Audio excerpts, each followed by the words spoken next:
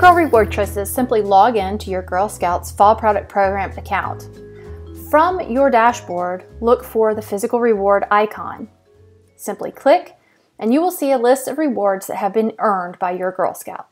The green banner across the item indicates that you have reached that particular sales level.